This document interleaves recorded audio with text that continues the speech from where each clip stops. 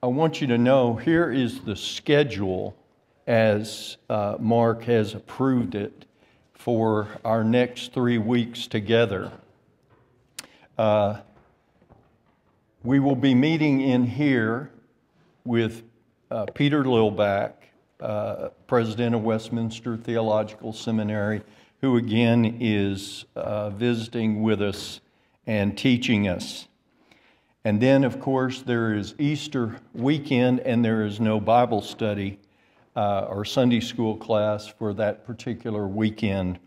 And then the following week, and I want to punctuate this, my dear friend from Oklahoma City, Jay Bruce, will be here, and he is going to put together, or has put together, a wonderful talk and a presentation of pictures as he went to Glasgow and attended the funeral service of Eric Alexander. I heard his presentation Friday morning, and it was very, very powerful. And I hope you would avail yourself of the opportunity to hear Jay, dear friend, great man of God, and he has a very impactful ministry all over the world. He sits on the Alliance of Confessing Evangelicals. He lost a son from birth defects. That son struggled for his life for close to 2 months. We were in daily prayer for him. God took him. And what did Jay do? Get in a corner and feel sorry for himself? No, he built a monument to it. He wrote a book, and that book has been published, and I think it's on its second or third publication, about Christians that lose children, and it's been used mightily of the Lord. So you will really enjoy him, a great, great friend of Believers Chapel, knows Mark, knows Dan well, and we look forward to that. Okay, I have to tell you, before I even begin the study today, that I come to you a little bit angry. Probably not a little bit, probably a little more than a little bit angry. So much so that I want to step outside and scream in a loud voice, "How dare you?" I'm quoting now from the Washington Examiner. Swedish environmentalist activist Greta Thunberg will be confirmed an honorary doctorate from the Finnish University of theology. They could have called Dan. They could have called Mark. I sit by the phone every day. I really didn't care that she was made Young Woman Time Magazine of the Year, or that she spoke at the United Nations. But these ironies of her being put into a doctorate of theology, I could not let pass. She stepped into the world of theology in 2018 when she predicted that by 2023, fossil fuels will have destroyed civilization. Now, I know I need to be gracious. We still have time here in 2023. But I don't think I'm going to grant her the kindness and compassion of saying, "Greta, you're no prophetess." Not going to happen. And she has now taken that prediction down from her website, by the way. But here's the second irony. The theology that she has purported to be involved in. She says that the world is going to be destroyed by fossil fuels when the Word of God itself, pick it up and read it, Greta, 2 Peter 3:7, it's going to be destroyed by fire, not by fossil fuels. But you see, what they have done with theology, which is the queen of the sciences, they have reduced theology to addressing social ills. I mean, if you really care, why aren't you out there protesting? If you really care about people, you should be on the front lines. We're not called to clean up the social ills of life. Jesus put it that way.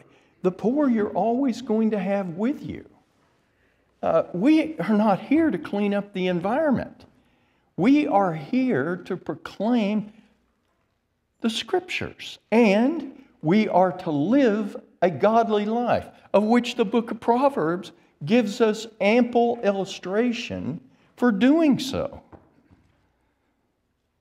No, it is paramount that we have the knowledge of God.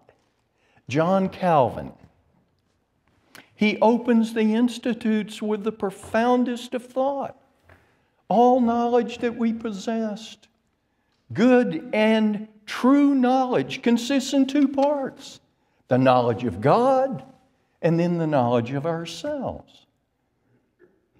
It's the study of God and our relationship to Him. That's what Calvin says we should be about. Now, the liberals, they love Jesus. They hate the apostles. They hate the apostles because they say the apostles are really not adequate, full-throated interpreters of the Lord Jesus. I will grant my liberal friends their premise. Don't believe it, but I'll grant it to them. Okay? Let's listen to what the Lord Jesus said. The Lord Jesus that you say is far above the apostles. Here it is. Matthew 11:28 and 29. Come unto me, all ye who are heavy burdened, and I will give you rest. Take my yoke upon you and learn of me. Me. He is the object of our knowledge. He is the central focus of our understanding. You say He is superior to any other Scripture. I don't believe that, but I'll grant that to you. But He said, learn of me. Don't clean up the social ills of the world. We're not interested in that. We're interested in proclaiming a truth and walking in it. That's what we're about. And that's what Believers Chapel is all about. I've actually had someone sit across from me at dinner and say, love Believers Chapel, and grew at Believers Chapel, but Believers Chapel is inadequate for worship. Now, he said that to the wrong person.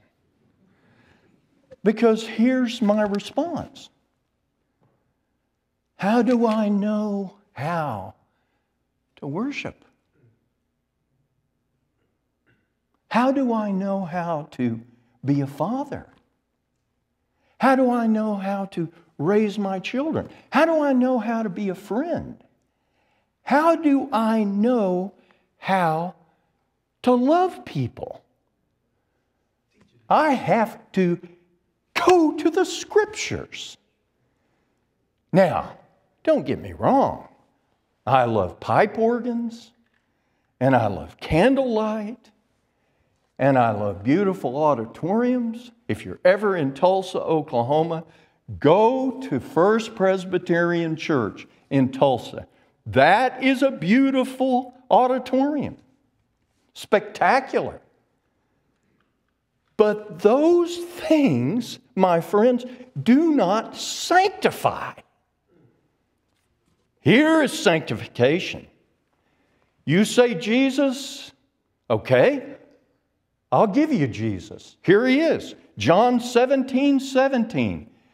Sanctify them by thy word.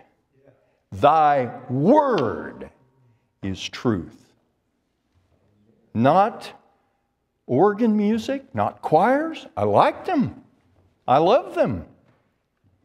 But they do not sanctify. What sanctifies? It is Holy Scripture.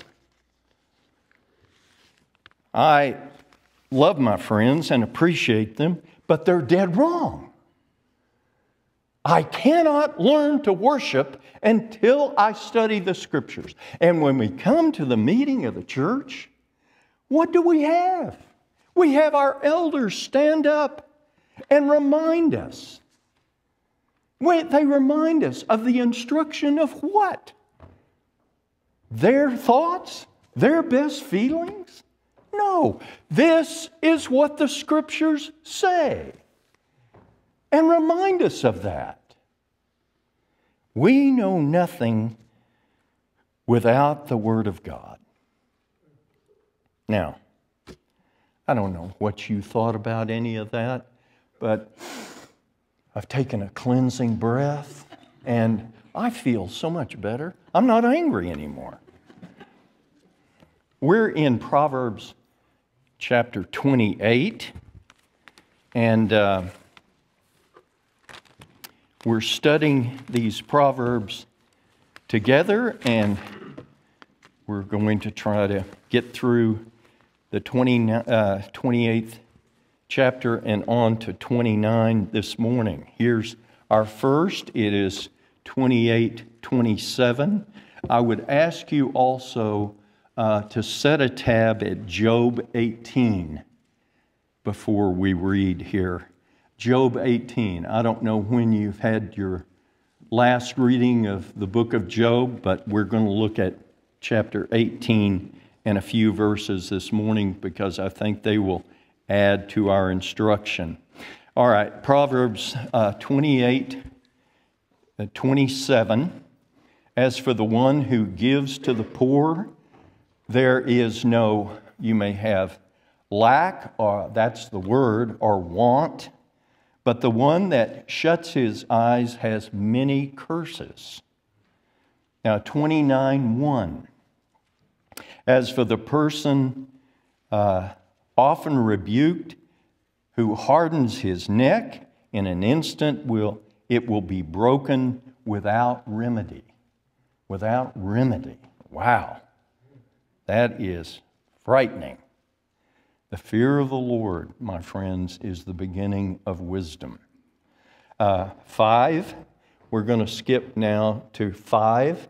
And the reason I'm skipping is because we've either covered similar proverbs with the same theme, or we're going to pick ones that are particularly difficult. And I've got a few for us this morning that we need to attend with detail.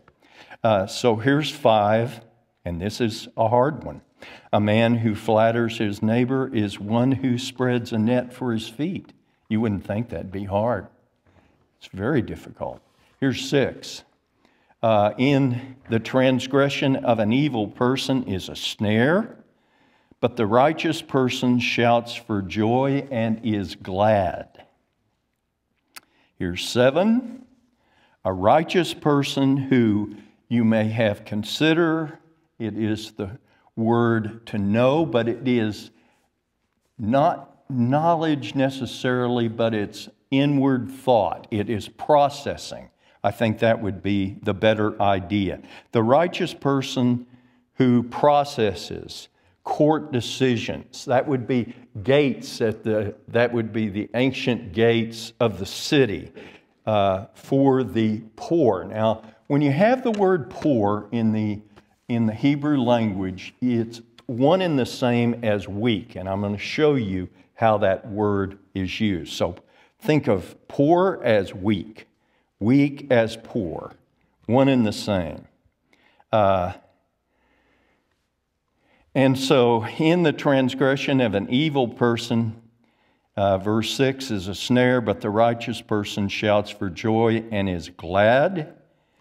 And 7, a righteous person who considers court decisions for the poor, but a wicked person does not understand such concern or knowledge. Once again, it's a different word than knows in line 1, and I will go through that with you. Verse 8, mockers cause a city to pour forth anger.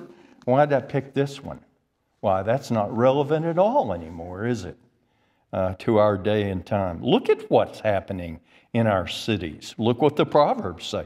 Mockers cause a city to pour forth anger, but the wise turn back anger.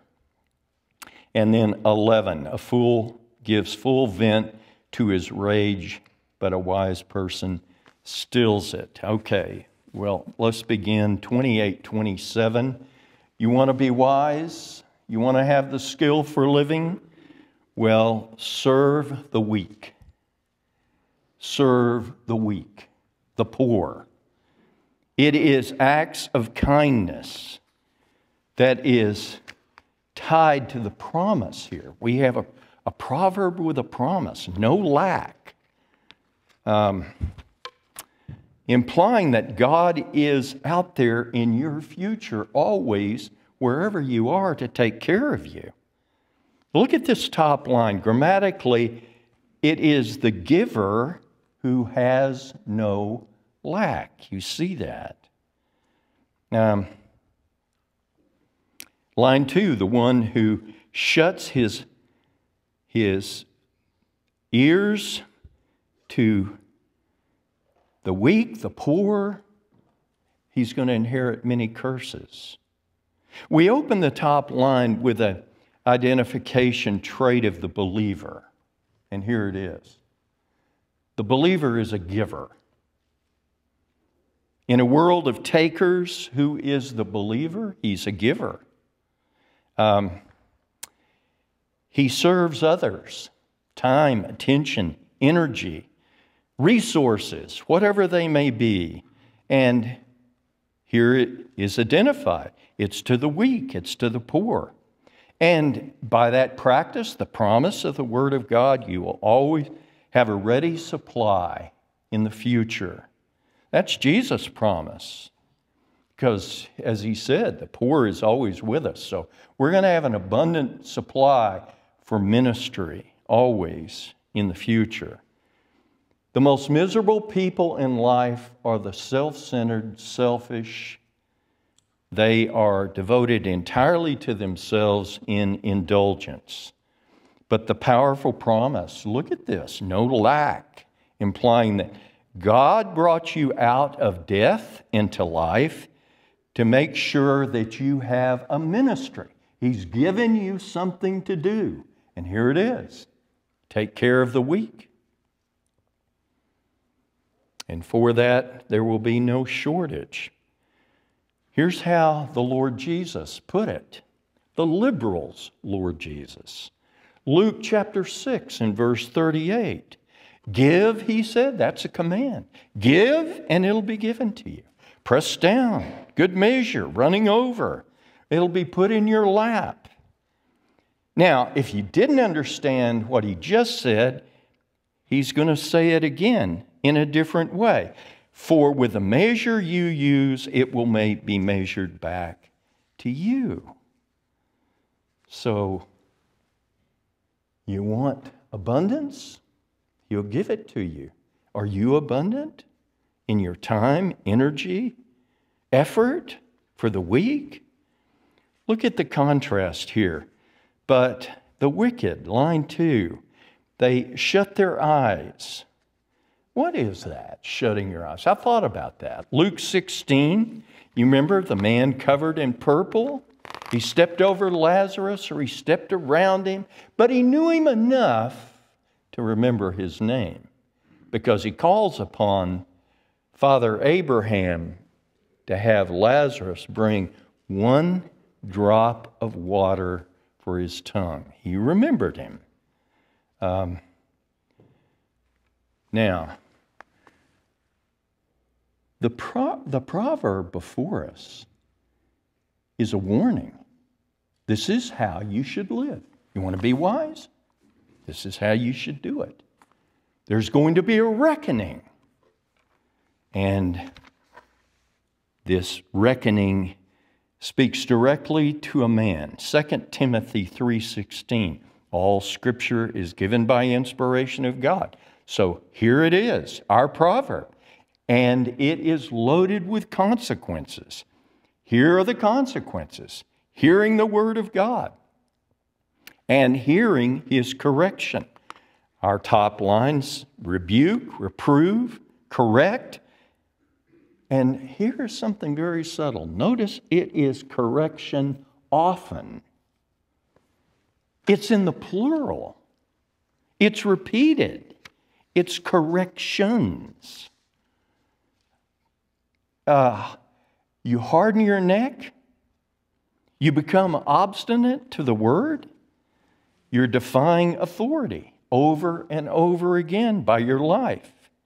The Lord, in speaking to Moses, Exodus 32:9, He said, I have seen that these people are stiff-necked, and it's the imagery of an animal that resists the yoke, seeking to be placed upon him. Look at the predicate. Look at the consequences. It's a sudden shattering. The proverb calls it instant, broken. That's what happens when you don't hear the Word of God or respond to it.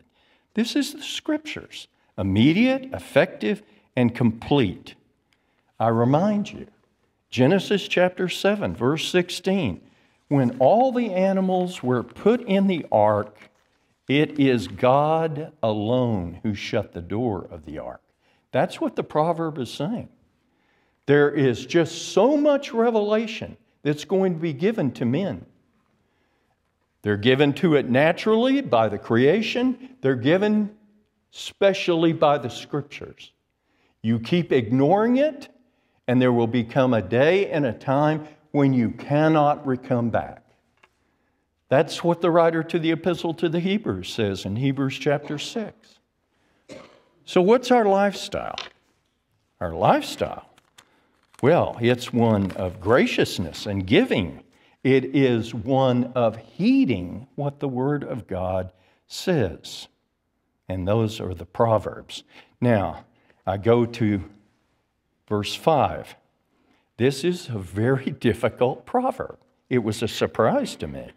You see, there's a difference between flattery and encouragement.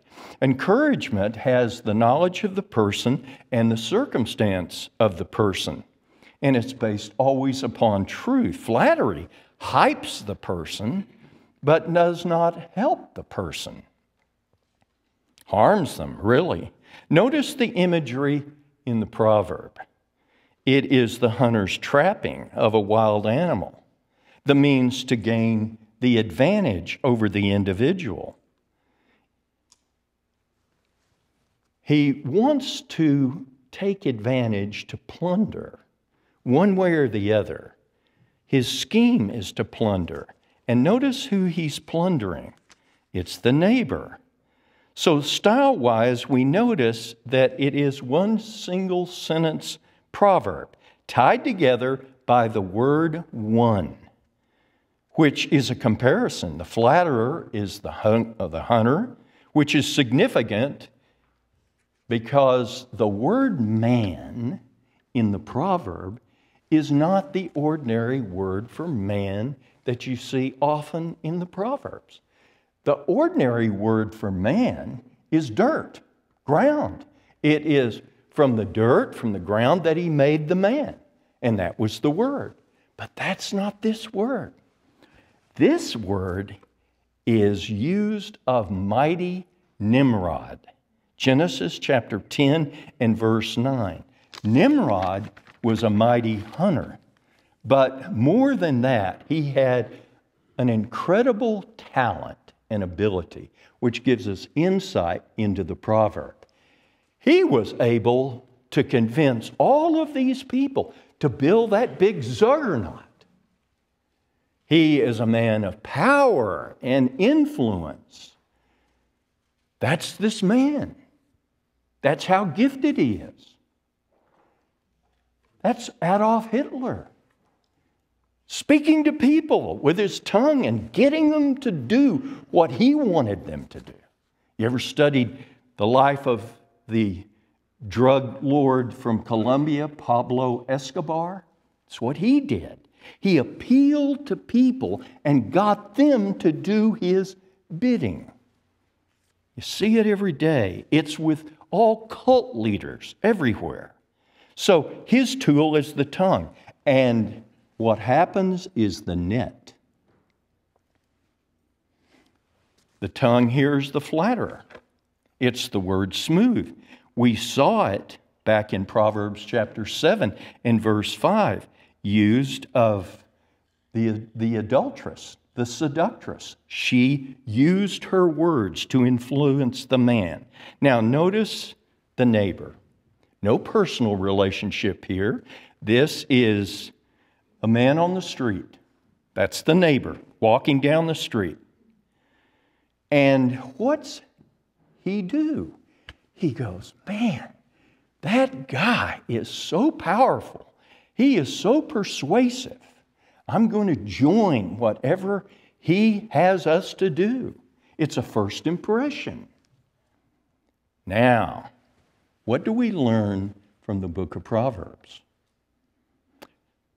Proverbs teaches us very clearly that wisdom, truth, is discovered over a protracted period of time. We don't just listen to somebody. We watch somebody. Their behavior has to match their mouth. And that takes time. We want to watch them closely.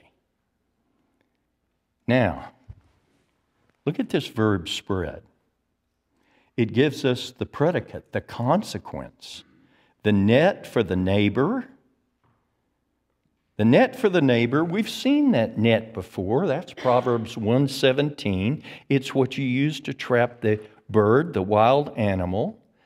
And where is it trapping the man? Well, there it is, the feet, literally his steps, in order to trip him up. I say to you men in business, study the Scriptures. Men are out there to trick you, to trap you, to take advantage of you. I visited with a young man this week.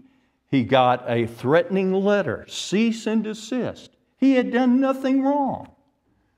Men want to intimidate you. He was a believer. He came to me.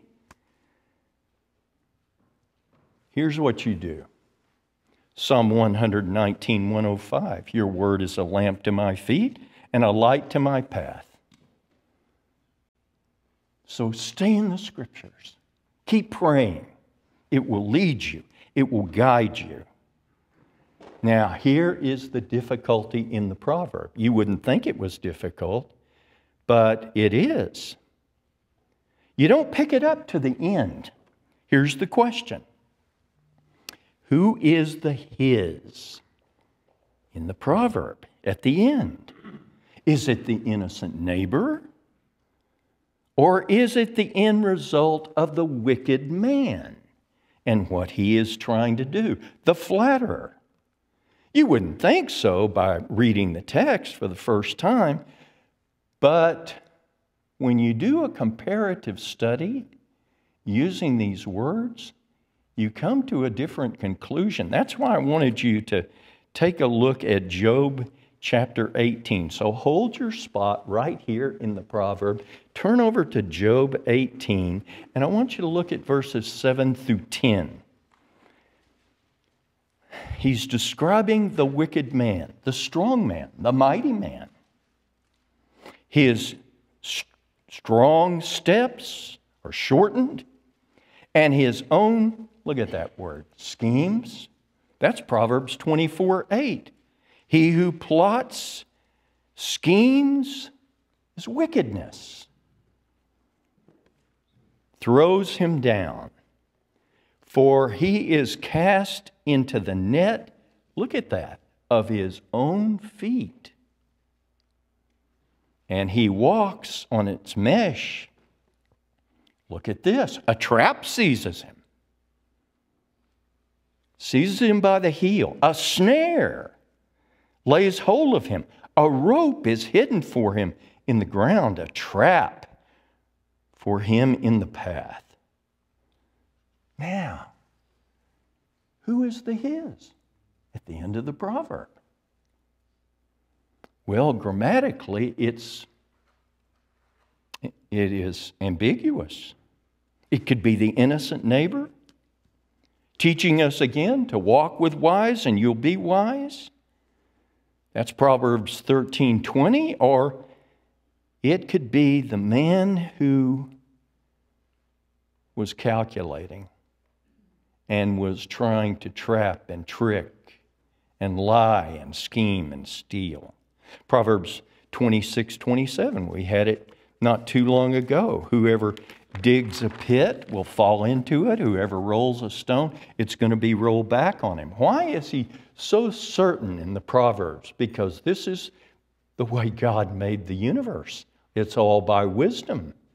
Everything is by wisdom. Wicked Haman and Esther became close friend of the king. Place of power, authority, advancing his career. Now he's got gravitas. He hated Mordecai, the Jewish guard out there in the front, away from the palace. He had gallows built for Mordecai. But in the providence of God, that which was built for his enemy, he ended up on himself. The stone rolled back on him.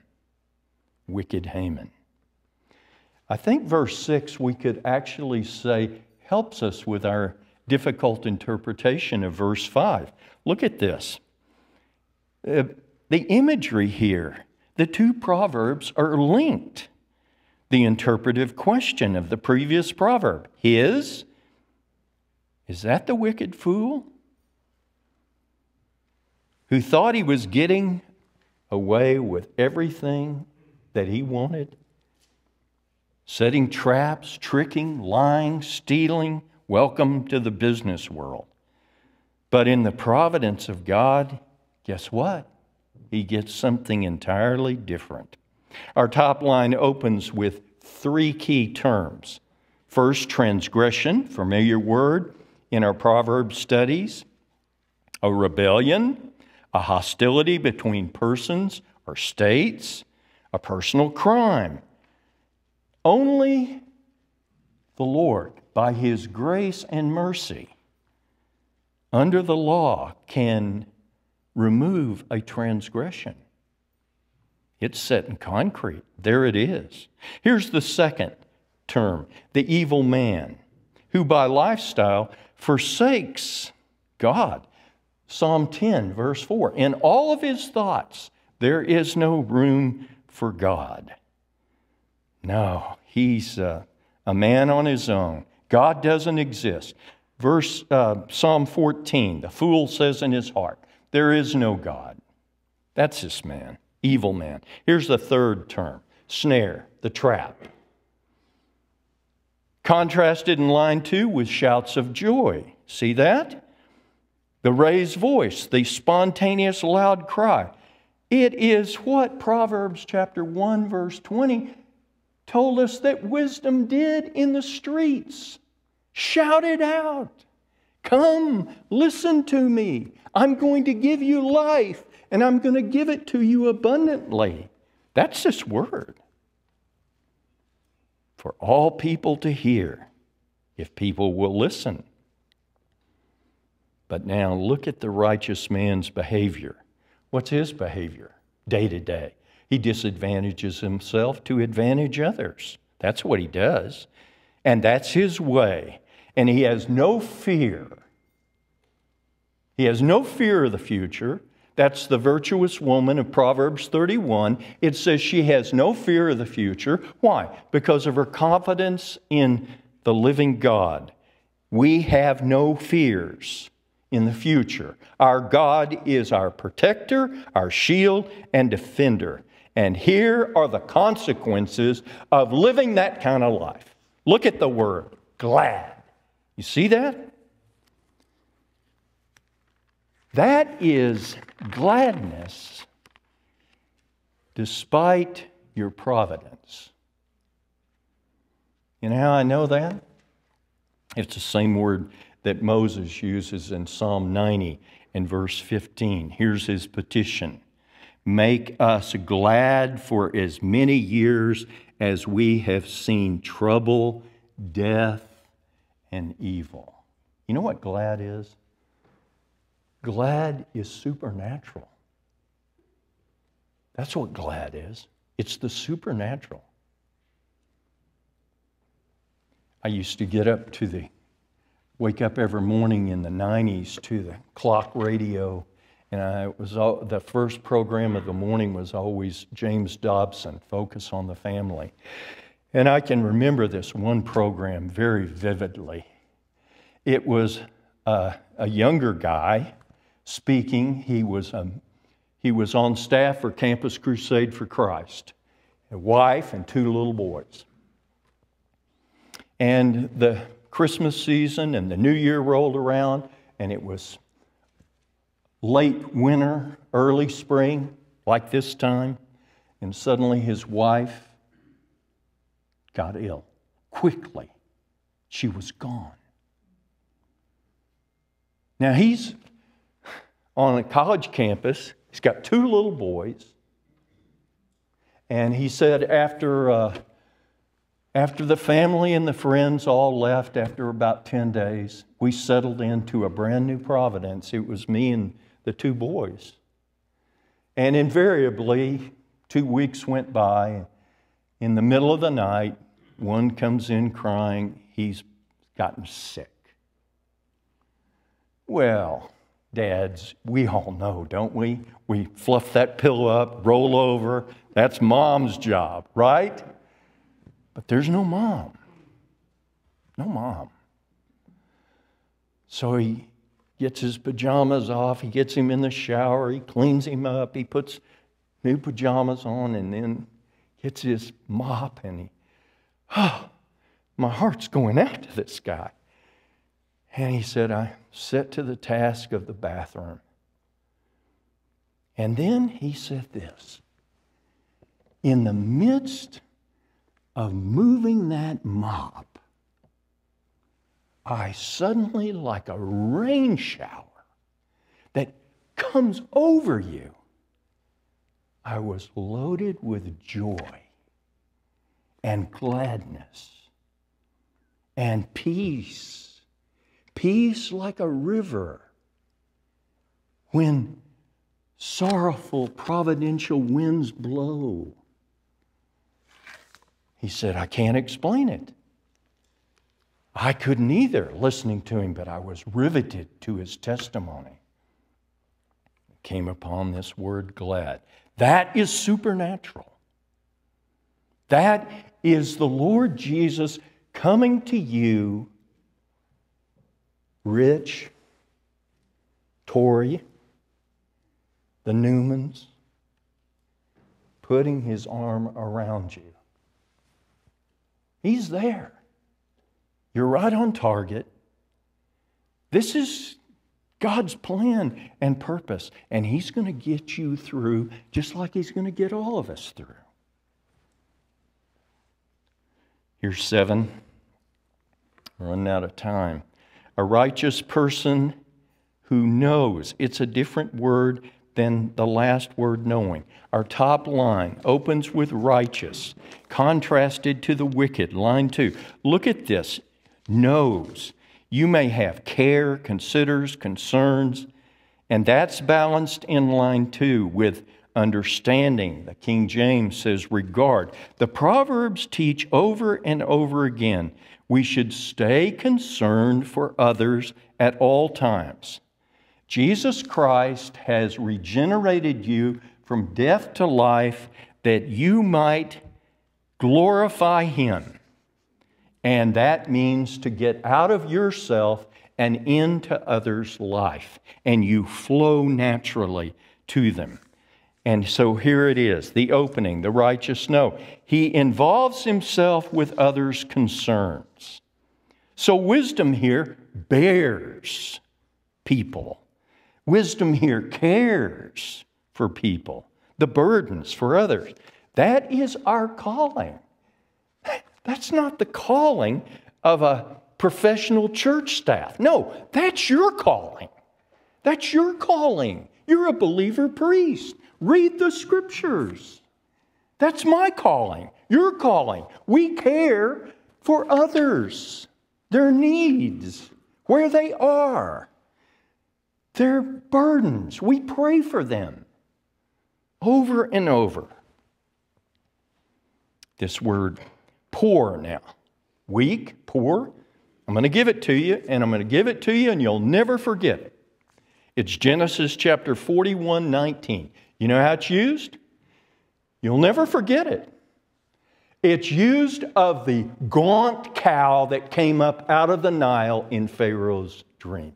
That's the word. Line 2. Look at your contrast. The wicked here. They have total disregard for others' interest. They're only interested in themselves. And the righteous, they care. They care and they're concerned because that is the way the Lord has made them all. And so you and I show compassion, time, energy, resources. That's the Good Samaritan. There he is. That's the example. He's not the extreme. He is the normal. Are you being normal? My friends, you and I are the kingdom of God. I believe that the Scriptures teach that one day Jesus Christ Himself bodily will sit upon the throne of David in Jerusalem and rule the world. That day is not here. It's not. It's not to be seen. You walk outside this building, people don't care. Where's the kingdom? It's here. It's right here. It's among us. How did Paul put it? We're just jars of clay. That's what we are. But we're loaded with the kingdom. Watch us and bring glory to God. And now, here's the end. Different. Understand, knowing. You see, when people out on the street, they see your acts of kindness, it brings glory to God. Look at this word, discern. A lack of comprehension. That's Daniel chapter 12 and verse 10. The prophet didn't understand the dream that he was given. The wicked will never discern. They will never come to a knowledge of the truth. They will never understand us. That's discernment. Why do you hear the voice of the great shepherd? Why did you hear it? Nobody else did. Sitting in a room, sitting next to your best friend, sitting next to your wife, sitting next to your brother. Why did you hear it? You heard it. You heard it because He chose you before the foundation of the world. And He brought you to faith. He brought you to faith for a reason. You would bring glory and honor to Him. Now, Who can you do that to? Who will you do that to? This week, the poor you're always going to have. The weak you're always going to have. Who can you help? Who can you reach to? Who can you send a card to? Who can you pray for? This is our calling. Believer priest, be about our Master's business. And that's the proverb. Let's close. Thank you, Father, for our time of study this morning. How grateful we are for the church, Believers Chapel, for the elders, the deacons that are here, the ministry of the Word. How grateful we are for all that you have provided and given to us continually in Christ Jesus. Would you take this Word and sanctify your people? Make them holy with it.